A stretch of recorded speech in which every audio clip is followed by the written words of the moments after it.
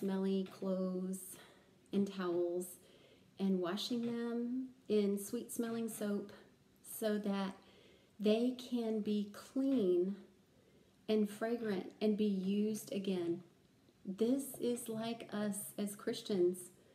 We need this washing away of the sin in us and around us so that we can be again used for God to give him maximum glory.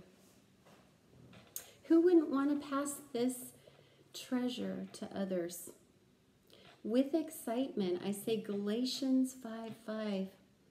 It tells us that by conforming our will to his will in thought, purpose, and action, by the power of the Holy Spirit, not the law, but the life of the Holy Spirit helping me, giving me the desire to want to do this. This causes us to hope. And if we can hope, we can dream. If we can dream, we have vision and we have purpose. We have a future.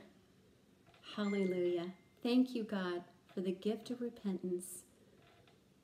Blessings and love.